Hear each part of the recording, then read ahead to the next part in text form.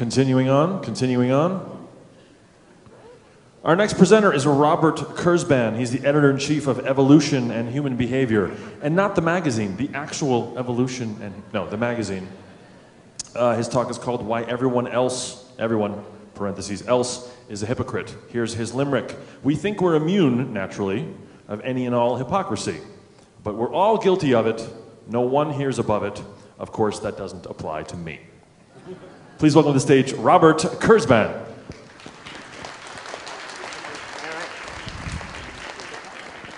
Well, thank you for that surreal introduction. I want to say hi, and I also want to say Acharya to any of our Andromedean guests who happen to be with us in the audience today.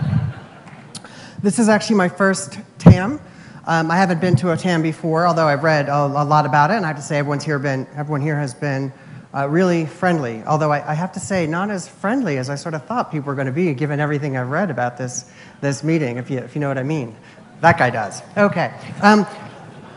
What I'm going to be talking to you about today are some ideas in a book that came out a few years ago. And in many ways, these ideas can go all the way back to this quotation here by Walt Whitman, where he writes in this stanza, "Do I contradict myself? Very well then, I contradict myself. I am large, I contain multitudes." And what I want to do today, in the small amount of time that I have your attention, is sort of try to persuade you that Walt Whitman was deeply right about this, that he anticipated advances in cognitive science and psychology in a way that I think was very deep and very profound. And in certain respects, the kind of opening salvos of some of the ways in which I think that Whitman was right about the ways in which we all contain multitudes can be found in the revolution that occurred in the 70s and 80s, the cognitive revolution, exemplified here with Marvin Minsky's book, Society of Mind. And he asked this question, which is a really deep question. It's one of the most basic questions, I think, in psychology, which is that we're all made of kind of stupid stuff, molecules and atoms and proteins and so on, which are not themselves smart, and yet we're able to do really smart things, although with this conference, it's also clear that people can also do some really dumb things and think some stuff which isn't too bright. But by and large, people do stuff which is really, really smart. And the crucial part of Minsky's answer that I want to talk about today, and in many ways, the work that I'll be talking about really does stand on the shoulders of giants such as Minsky, and in fact, Dan Dennett, who will be talking later on this afternoon, is that the answer lies in the very simple notion of parts, that the way that things become intelligent is through the way that parts interact. So, and it's important, by the way, to see how novel this is by challenging your intuitions, because there are certain ways in which we think we know how people get smart, and this is an answer drawn from, again, from my experiences here. I think, I'm guessing many of you have probably seen Men in Black. I'm just thinking this is a good audience for Men in Black jokes. So this is a character from Men in Black, and if you remember the film, it turns out this is not a human being at all. This is actually sort of a robot being kind of driven or ridden by the actual smart thing inside of it, which is this soulful creature with a big head and big eyes, right? So that guy's sort of running the show with the levers. And when the human-looking guy is doing something smart, it's really because there's a smaller guy in there who's being really smart and moving him around. And so the big guy's smartness comes from the little guy's smartness, which then just raises the question, well, how does that little guy get smart? Which you might think maybe there's another littler guy in there, right? Which then raises this next question, well, how'd that guy get so smart? Well, maybe Gentle Rosenberg is some other versions in there, right? This can't be right, right? You get infinite regress. The way, this is crucial, it seems obvious, but it's crucial, the way that we're smart is not because of some smart center in our brain, the smart bit inside of us that makes the rest of us look smart. The analogy that I use to get across this idea is to use something else that we call smart, which is the smartphone. So drawing from Whitman, I sort of think of this as containing multitudes. So this is an information processing device, and it has lots of specialized applications. And the reason we call this a smartphone is not, of course, because it's a very good phone. In fact, if your phone is like my phone, it's actually not that good as a phone. It's great for all sorts of other stuff, but it's actually not even as good as landlines used to be, which is puzzling and really irritating. And I'm sure a lot of you people are in IT, and I'd like you to get on that, because I find it very irritating. But what makes these things smartphones? Well, we call them smartphones because you can put cool stuff on it, right? You can get the weather from it, and you can play games on it. You can make little memos to yourself. You can do all these different things with it, each of which has something specialized to do it. So we have these little apps which are specialized to do a particular job. And what I want to argue is that, again, over the last 30 years, one of the things that modern cognitive science has taught us is that you can think of the brain in the same way. I am not saying that brains are literally computers or literally digital. I'm saying that there are analogical properties that are shared between brains and smartphones. In particular, there's one property, which is that they consist of lots of different applications.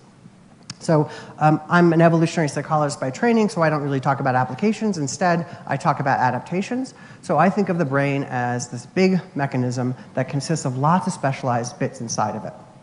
So for example, you're all walking around with brains that have adaptations designed to cause you to care for children, that cause you to build friends and alliances, that allow you to infer other people's beliefs and desires, that help you look for people who are cheating, that cause you to be able to identify when other people are saying things which are inconsistent. You have mechanisms that guide your mate choice. For example, they cause you to avoiding having sex with people who are closely related to you. You'll see I didn't use an example here. I was thinking for this audience of putting the Lannisters in there, but then I thought, right? Right, you have little revenge systems in your head to stop people from doing bad things onto you. You have these mate selection systems. You have these systems which are guiding you towards certain kinds of food choices, like these yummy cookies out in the lobby. You have language systems. You have strategic systems. And one of my favorite systems, you have mechanisms in your head which cause you to evaluate other people's acts as morally reprehensible. There seems to be a lot of that around here. And then another one of my favorite mechanisms is this sort of public relations system. So one of the problems that mechanisms with parts have is that you need some bit to speak for the whole thing. And so I think about this as the part of your brain that's sort of involved with persuading other people, talking to other people, the speech act, and so on. So that's sort of the big picture. And if you walk away with nothing from the talk other than this, that's sort of the idea, is that this is the modern view of the mind that many of us hold. And when I use the word module, I just mean something with a function. So just like in your cell phone, right, you couldn't drill a hole through part of your phone and get rid of the Angry Birds application. That would be crazy, right? That would be nuts. Because who would want to get rid of Angry Birds? Because it's so fun.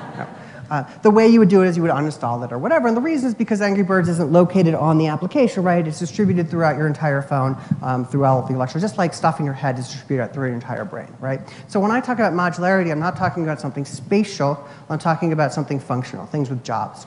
So here's a photoreceptor. The photoreceptors of the retina, all they do is they sit around all day and they turn electromagnetic radiation into the visual scene. That's all they do. And so they're modular in the sense that they have a narrow job. Okay. So for the rest of my time, I'm going to make just 10 points, which together I hope will explain why it is that all of you people are hypocrites. And I'm going to start here with split brain studies. This draws on work by Mike Gazaniga and colleagues. What you're looking at here is sort of a God's eye view, can I say that? A view from above of a patient who has had his corpus callosum severed. So this is the bit that communicates between the two hemispheres of the brain. And when you have such a person, what you can do is you can show one half of the brain one image and the other half of the brain another image. And this is done to test various hypotheses about the way that the brain works. It's also really fun because you can really irritate the split brain patients because they get, obviously, two different images in two different hemispheres of the brain. But for my purpose, I just want to make one point about such studies. Consider a patient in such a study and ask your question, when you show this wintry scene to the right hemisphere and the chicken claw to the right hemisphere, what has the patient seen?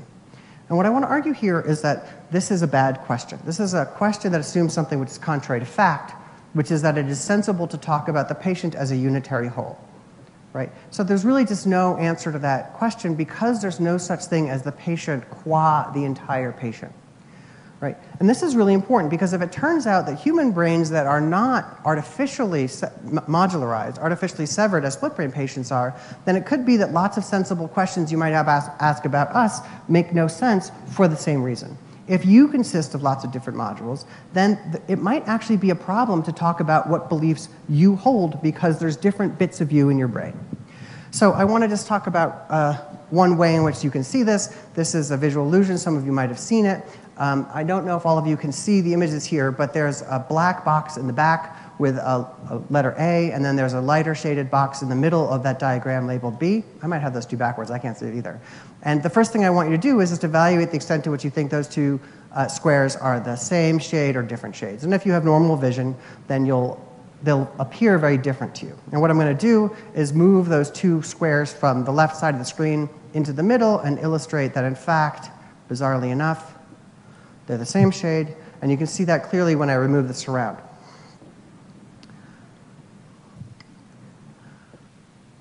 one part of your brain, the visual system, has a representation, that is the information, that those two squares are different shades.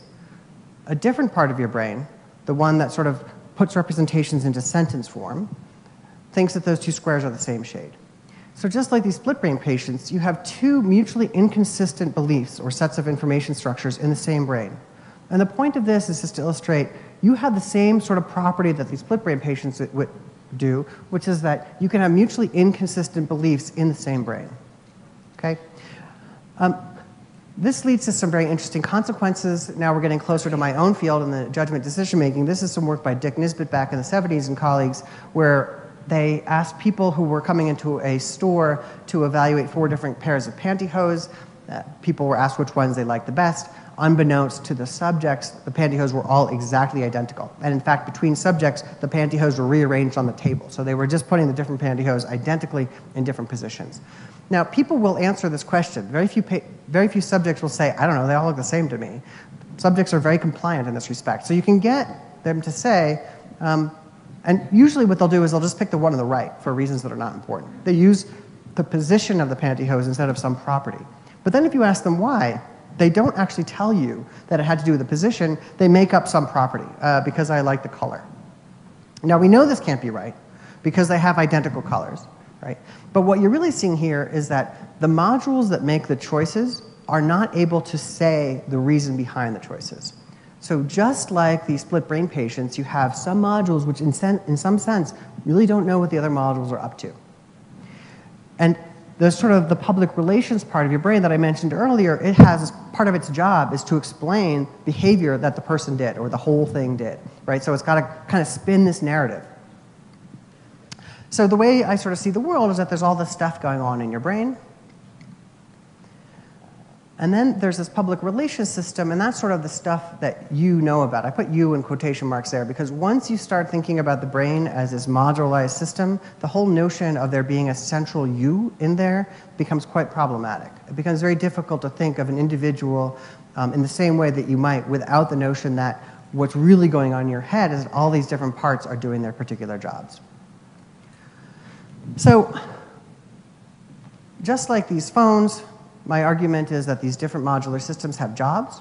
And what I do as a psychologist is I try to explain the social mind by explaining the functions of those little modules. Like, what are all those different things up to? And one of the, I think, most important parts of understanding human behavior is really drawn from a very old set of ideas, the theory of games. And so we're always playing games with each other. So I haven't tried this here in Las Vegas. Your streets are too wide out here. But in Philadelphia, from which this picture is taken, by the way, I know for those of you who actually live in Philadelphia, this is actually Chicago. But here in Vegas, who's going to know? Here's the way you can cross the street in Philadelphia. I'm not advocating doing this, by the way. But here's the way. If you want to cross the street, here's what you do. You kind of you could look at your cell phone, or you could just look oblivious and just sort of wander across the street. And here's the important part. Don't look at oncoming traffic. Because here's the way that drivers behave in Philadelphia. If a driver sees that you haven't noticed them, they'll actually stop for you. Because they know that you won't be able to get out of their way because you haven't seen them coming. And they want to avoid hitting you because that leads to a lot of paperwork, which takes a lot of time, and it's sort of irritating, right? So as long as you are ignorant of the oncoming car, they will actually slow down for you or even stop at the intersection, which is great. Now, conversely, if you look and see them coming, then they'll just barrel through the intersection because they know that you're going to jump out of the way because right in the game between car and human always wishes they hadn't played, right? So here's a case where ignorance is really useful. This is going to be important for lots of different aspects of human behavior, and you might hear, I'm not sure exactly what the next talk is going to be about precisely, but you might be hearing some of this in that presentation. The point here is that because of the way humans interact with one another, there are certain ways in which being ignorant and wrong can be an advantage. And I actually think this is potentially something which is of interest to the skeptic community. I understand that there are certain people who feel an obligation to correct others in the errors of their ways. But by the same token, I think one of the lessons from psychology is that there are certain kinds of false beliefs which can be advantageous to people in various sorts of ways. And I'm not going to push that too hard. I'm happy to talk about that with people. I'll be around during the rest of the conference, and I'm happy to discuss that point of view. It might not be something that is particularly well received in this audience, but just to reiterate, I actually think that certain kinds of false beliefs and certain kinds of ignorance can be advantageous under certain circumstances. Now, not always, right? So if you're playing Frogger, which again in this audience, I'm guessing a lot of you played Frogger as kids, or maybe still do. Here's a case where you definitely don't want to ignore the oncoming cars, right? Because in a video game, there's no actual driver in those cars. They're just run by the computer. So you want to know where all the different cars are. So my point here is simply that I'm not saying that being ignorant and stupid is always an advantage. In games like Frogger, where you're playing against the world, you want to just have the best possible information that you can. In games in which we're engaged in some kind of social interaction, that's not necessarily true. And people know this, right? So Will Bailey, from the television series The West Wing, has this really nice quotation where he says, "I do my best work when I'm the least informed person in the room." So here, again, and the idea here is very simple. So suppose you are, in fact, the press secretary of the United States, of the President of the United States of America, and there is some piece of information that would be damaging if it got out. And that's going to be important for the final point that I'm going to be making. There are some pieces of information would be damaging if they got out. So if Will Bailey had that piece of information and was asked about it, he has two choices, both of which are bad. He can either lie, it's bad to lie to the press if you're the press secretary, or he can tell the truth, now that damaging piece of information has gotten out. So what Bailey is saying in this quotation is saying, look, I don't even want to play this game. I don't want to know this damaging piece of information because that leaves me in a better strategic position. I can now sincerely and honestly say no to the question about this particular damaging piece of information. My argument is that people are like this too. There are certain kinds of information that in some sense the secretary module of your brain is better off not possessing in virtue of the strategic advantages of ignorance. So if this is true, then as an empirical matter, we might look for various kinds of ways in information that would be damaging if it got out was kept out of this public relations conscious center of the brain. Right? And that would be interesting if the mind were actually designed in such a way that the part of us that talks, the part of us that's aware, was being shielded from information that was damaging if it got out under certain conditions. So again, the way I sort of think about this stuff is that there's stuff going on in your brain, and there's information in this modular system, the public relations system, that once information gets out there, has the potential to leak out into the world. In the same way that if the press secretary knows a piece of information, he might leak it. By the same token, there are certain kinds of information where once it gets into those modules that are aware, that can talk, the risk of that leaking out into the social world goes up. I think there's lots of ways in which all of us are wrong, and I think the evidence is very strongly in favor of this. So because there's a gajillion examples to choose from, all of which make people in general look like idiots, I always start with one that makes me look like an idiot because it refers to a class that I belong to. So this is some great work by Patricia Cross done in the 70s where college professors were asked whether they were above average, below average, average teachers. 94%, as you can see here, rate themselves as above average teachers, which obviously can't be true, and 68% rank themselves in the top quarter of teaching performances. So this means that many of us are we have to be wrong, right? We don't know which ones are wrong. We don't know who it is that's overestimating their skills. I, for example, am in the top quarter of all college instructors. Right? So, and if I had more time, I would entertain you with many more examples. There's another one which I absolutely love where maybe is closer to your lives, where people are asked to evaluate their driving skills, and they take two groups of people. One of them is a control group. They're just drawn from the population. The other one is a group of people who are in the hospital because they hit stuff that wasn't moving, like trees and barrels. And then you compare these two, how good a driver are you? You compare these two groups, and there's no difference between the two groups, right? So cold, hard reality is not enough to get people to be accurate about their driving skill evaluations. Anyway, so, in the psychological literature, there are a couple of big explanations for why we're so stupid. And one of the main explanations has to do with happiness. And this might be the one that occurred to you. I think it's a very natural sort of explanation. So one kind of explanation is, look, it's really nice to think that you're in the top quartile of all instructors. It's really nice to think you're a good driver. So maybe we have these false beliefs just to make ourselves feel good. And that might be true. As an evolutionary psychologist, I try to think a little bit about, what would happen under the circumstances that we're talking about. What would happen to a modular system that made itself happy? So the way I think of these as sort of the head in the sand models, these ostrich models, where, so if you're an ostrich, and this isn't true, by the way, so there's this urban legend that ostriches, if they're being threatened by a lion, they stick their head in the sand so that they avoid the existential terror of about to be eaten by a lion. And the way to think about why that's a bad idea is just to envision two ostriches. So the first one does that, right? So lion comes along, sticks the head in the sand, and for 5.3 seconds or whatever it is, it's like, oh, I'm so happy, I'm not going to get eaten by a lion. And then he gets eaten by a lion. And then the other ostrich sees the lion and runs away. Which one of those two will have better reproductive success? Got to be the second ostrich, right? So ostriches that save themselves from existential terror don't tend to have a lot of descendants who similarly save themselves from existential terror. And this is important because when people tell you that the explanation for positive beliefs, for the view that your future is rosy and bright, for the idea that you're a good driver, for the idea that you have skills and abilities above average and so on, the leading explanation, at least in certain parts of psychology, have to do with this notion of happiness. And what I'm trying to suggest here is that there's probably a different reason having to do with persuasion. So the nice thing about my thinking that I'm a really good instructor is that you guys don't know me very well. So when I made the joke about being in the top quarter of instructors, many of you thought, that's a pretty good talk. He's probably a pretty good instructor. He knows what he's talking about. And all of a sudden, my reputation is better, right? So here's a way in which if we presume I'm wrong, I've gotten an advantage out of having this unjustifiably positive belief. And that is really located in, again, the social games that we play with each other. The fact that you're going to be persuaded by people's false beliefs. Right? One of the best sources of information we have about the people who we encounter on a daily basis is what they believe about themselves. And so here what I'm suggesting is that the reason that we're so wrong is often not located in how it makes us feel, but in the actual tangible persuasive effects that we have on the people around us. Okay, so let me close in now on hypocrisy with my remaining few minutes. So I want to come back to this little module here, which is the moralistic judgment module. So this is the one where we all have this in our head. So we sit around all day and we evaluate other people's behavior and we evaluate it in the moral dimension. Is what that person did, was that morally right, was that morally wrong, and so on. And of course, this is a very active module, more active in some communities than others.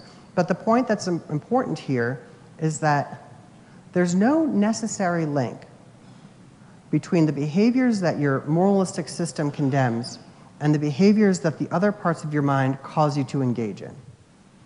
So you can very easily have some modular systems which are condemning certain patterns of behavior while you yourself are engaging in those behaviors.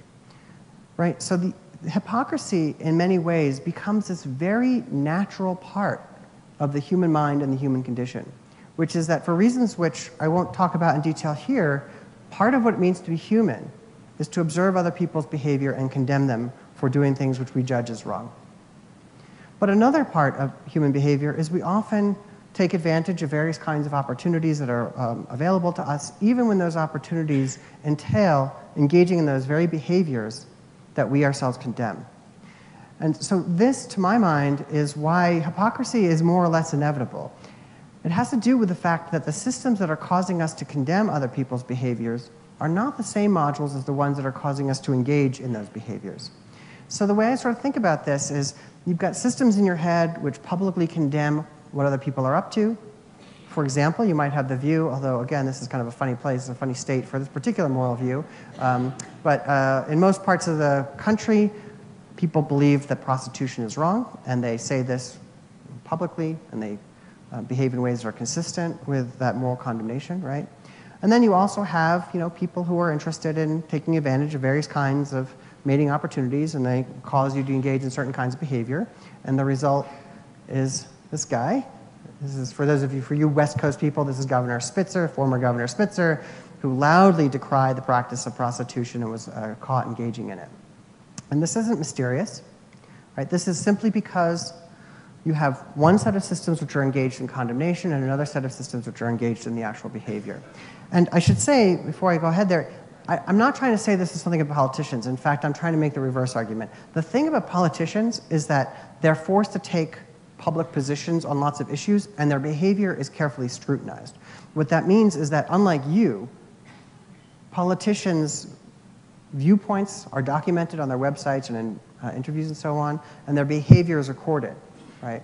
So it's very easy to catch them in inconsistencies because the public eye is on them all the time.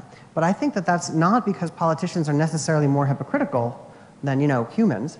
What I'm saying is that it's just easier to catch them at it. And I think we're like this all the time. It's just harder, but occasionally you can. So you might not be able to see this depending on where you're seated.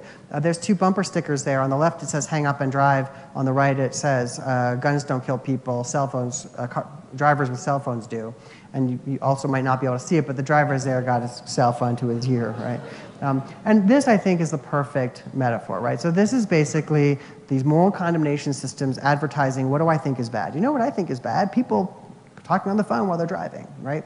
But then you're in a hurry and you don't want to pull off to the side to make a phone call, so you engage in that behavior. This is the natural state of the human mind. So to go all the way back to where I began, I think this is why we contradict ourselves. And it really is because we contain multitudes. We contain multitudes of specialized systems which are designed for different functions. And sometimes those functions come into conflict.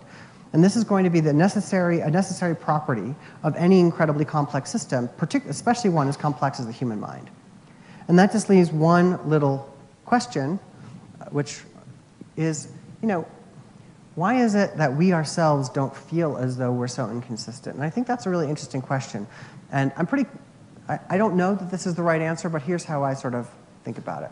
So remember I mentioned briefly earlier that people are pretty good at detecting other people's inconsistencies. We're not perfect, but we're pretty good at it. We notice when people do things which are inconsistent with their stated beliefs and values. We notice when people tell lies if we have all the necessary information and so on. But now recall what I said about the press secretary. One of the things that would be good to keep out of your little press secretary system are cases in which you yourself have done something which was inconsistent.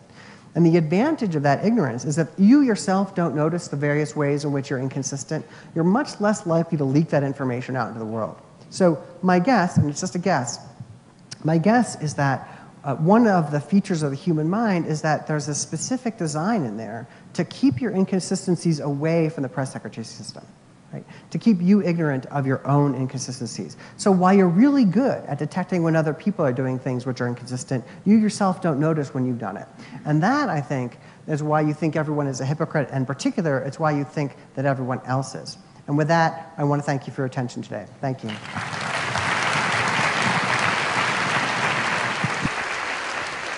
Robert Kurzban. Thank you, Robert.